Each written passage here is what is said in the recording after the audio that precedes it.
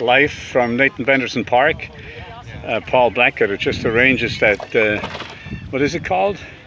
The paddle cruiser. And it took just about 2.5 minutes. We put the sliding rigger on. This is the first for them and for me as well. So here is, I hand the phone to, your name? Marnie. Marnie. You're on Rowboard TV now, live. Yes.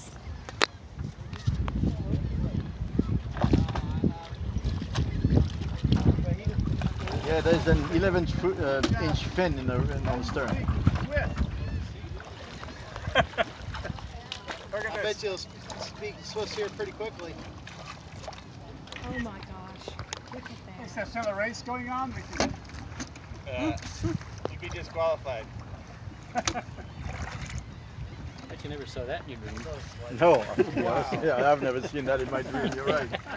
That's not one I dreamed about. Oh my God, look at that. Look at this.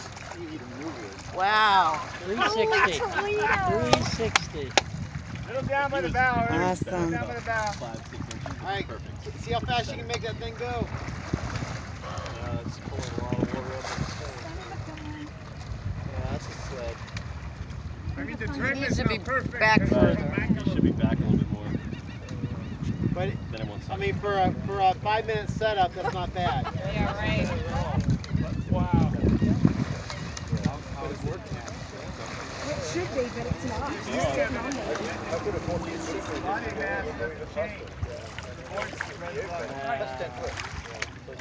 But that's a How's 10 it foot feel? board. It doesn't have a lot of water on it. How does All that right. feel? Does it feel good? Let me re-rig, just set it back a little and then you will see the difference. Yeah. Oh, they already got it.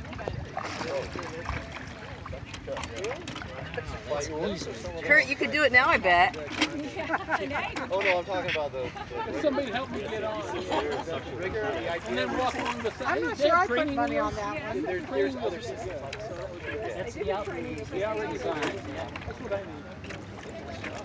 If you need to suction, I would suction the back one. It still puts you in the center of the board. Oh, that's good. It's okay. It will hold. Yeah. Oh, yeah, okay. Oh, yeah. Feel like a villain.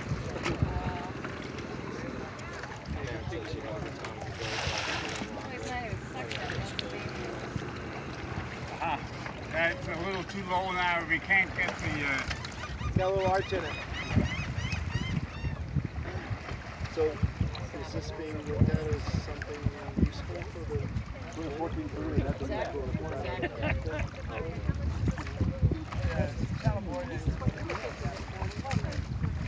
So obviously the guy was out trying to launch earlier yesterday and he didn't make one big wave. I just wanted to give you a high mark.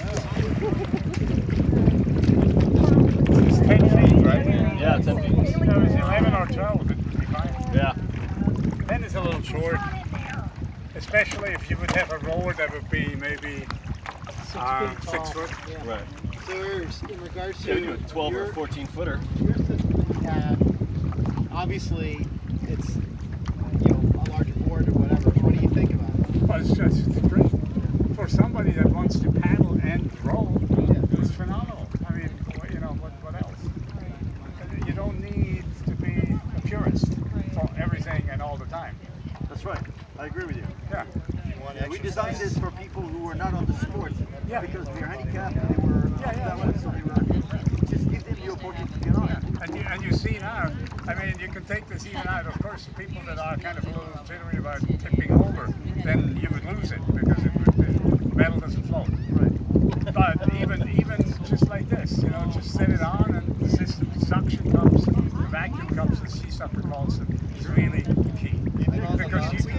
Because you do not have to destroy your board by drilling hulls or holes, or like some other guys have to do with straps around.